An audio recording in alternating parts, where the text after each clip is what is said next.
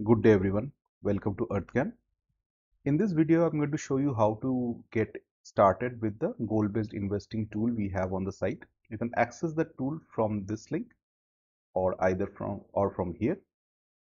So the tool is based on Google Sheets and it will allow you to plan for all of your financial goals in one place. To install it, you have to open this page and scroll down, and it says here install the tool from here. You have to read this disclaimer, agree to it, since it says click here only if you read and understood the points above, and it says click the image below to install the tool. So you click this and a new window will pop up. This tool, like I said, is based on Google Sheets. So you will be asked to make a copy of the existing sheet which into your own Google account. So that's what this page says. One quick thing is that here it says view app script file. What this essentially means is this file, this whole tool or calculator uses something called Google app script in the background to do its calculations. This button allows you to view that particular macro code if you want to. Why this is important, I'll come a little later on that, but for the time being you can hit this button which says make a copy. Wait around 5 to 10 seconds for the sheet to open up, which will give you your own personal copy of this tool. So once this opens up, you can go here and you can rename it. So I'm going to rename it right now, my own copy, for this video. Right, so this is what it looks like. It starts with the how to tab. So here you have some text which explains what the tool is about and what it does. I would like to draw your attention to this menu item that has been created. So this menu item is extremely important because here you get the calculate button. The calculate button allows you to calculate your SIP values. Here is the link that takes you back to this page so that you can get the latest version of the sheet if you want to. This is also important, get a license, because some parts of this sheet are a paid feature and you need a license to use that sheet as per your current Google account. Here is some help. So this video, for example, which you're watching right now, it's part of a YouTube playlist which you can see on YouTube, and if you have a question you can ask that on Facebook. So that's what this is about. We are going to get started very simply by hitting this about button. Just see what happens. When you do that,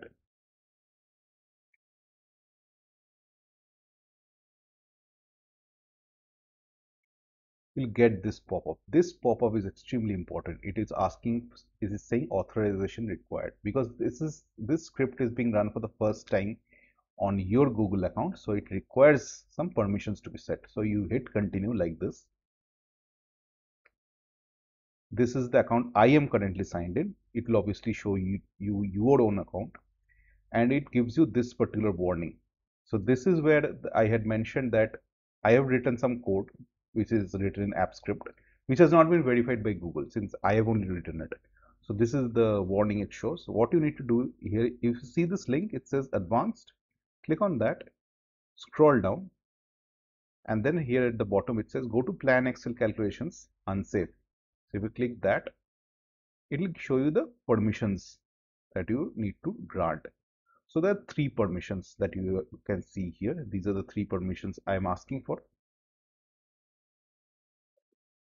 So the script can see, edit, create and delete your Google's sheet spreadsheets. That's the first permission. Connect to an external service. This is required for two reasons. One is to fetch the NAVs from Amphi and to do the calculations from the master sheet that is maintained at our end, which has the calculation logic for goals. And this third permission is for this menu item that you saw a little while back. So these are the three permissions which you need to grant. Click allow. As soon as you click allow, you'll get a bunch of emails from Google saying that this sheet has now been given access to your Google Gmail account. So be aware that you're going to get such emails. So that's the permissioning bit. the sheet will not work without granting the permissions. So now I'm going to quickly show you the what happens, what is there in the sheet after this. Once that is now working, let's go through this. So this is the first sheet. Like I said, it has text which explain what each of the tabs do. I'm going to go through this very quickly. This is the dashboard. So this in one place shows you one view of the entire portfolio, your goals, your assets, your rebalancing, buy and sell across asset classes, your targets, that's how much insurance you should have, your retirement corpus, present value of current goals, and your SIP values. So all of that is kept here. This sheet allows you to know the current value of your portfolio. So you can enter stocks, mutual funds, that is global stocks, global mutual funds, ETFs, all that is present. You can also enter your FDs, provident fund. These values you have to enter manually because they cannot be fetched from anywhere else. Your provident fund, your NPS, investment property, commercial property, all that. So this is your total portfolio. This is the goals tab. This is the most important tab because here you have each of the goals that you're investing for. The sheet by default comes with a few goals already entered, just to show you how it works, like car, foreign vacation, retirement, children related, fire, all that is present here. This is a tab which talks about home loans. So if you're using a home loan, you already have a home loan or you want to take a home loan, this is the tab to use. I'll explain that in a separate video. Here you have a sheet that shows you overall progress with time. So as if somebody has been running this portfolio for the last few years. See, so if you are starting it today, just enter 2022 here and copy these values down. So yeah, then the graphs will adjust, and once you start maintaining this over once every year, you have to come here and update these values, and these graphs will change. But here there's a very important chart that you need to look at and understand. So this is your entire portfolio here over time from today till the end, and all of your goals. So each of the dots here that you see is a single goal. So here you have your retirement goals, here you have your children's marriage goals, your children's college education goals, etc. All that is captured here. Here we have a couple of tools, useful tools. One is a retirement expense estimator. So what would be your expense in retirement based on current prices? So this feeds into the main goal sheet here. So whatever your annual expense that feeds in here. So there's a separate article on this which I've already explained how this thing works. So this is the article which you can read. And here's a small tool which talks about which tax regime to choose. So if you enter your CTC and your deduction, etc., it will show you which tax regime, old or new, that you should use. So this is a small helper application that you can, that is not related to the rest of the tool, but it just shows your tax regime. So here I want to clarify one bit that everything that you've seen so far is free to use. It does not matter. So this is free, this is free, this assets bit where you get prices and NAVs from Amphi and prices from Google Finance, etc. All that is free to use. So you can enter your portfolio here, it will keep updating, it will get these overall values. So all that is there. There's only one paid feature in this whole sheet, and that is the calculation itself. So the way it works is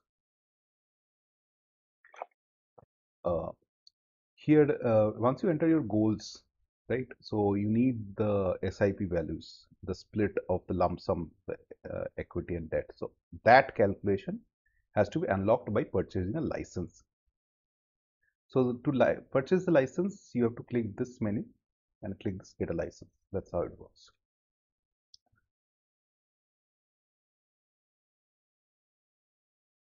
Right, so that overall how it works. I'll just quickly show this in action by making a small change. So let's say somebody wants to buy a house. So after 5 years, so I'll enter 5 here, and this triggers the home loan calculation. So it's an 80 lakhs house, 20 lakhs with down payment, and new goals have been created for this, for a 10-year home loan. So once that is done, I'll go here, click calculate. Either I can click this calculate, or I'll click this calculate. It's the same thing. And look at what's this SIP number. It's 118056 as of this moment. It will change now. You see, it has now gone up. So if you want to buy a house after 5 years, the tool says that you need to increase your existing SIP to a different number and start investing based on that plan. So this, if you go to the tracking sheet, this curve has now slightly changed. So there would be new goals because of that added here. So that's how it works. So for example, I'll one more quickly. Let's say you want to so children's education is added here. So let's say your retirement calculation, I'm going to give a slightly higher expense in retirement. So let's say, so your retirement is will cost you 7.5 lakhs in today's money. Okay. So once I go back to the goal sheet and then click calculate, what's this SIP number again?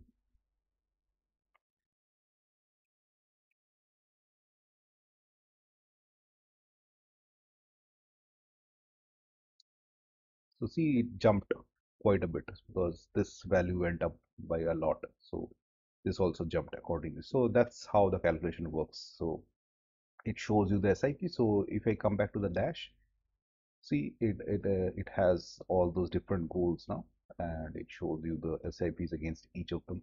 It also takes your existing investments of this 50 lakhs value and shows you the rebalancing in equity, debt, and cash.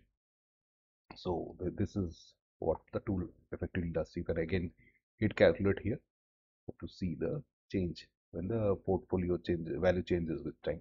So this is essentially, this is how it all is. This is just an introductory video. I'm going to do detailed videos on each of the individual sections for everyone to see. Thank you all. Have a great day.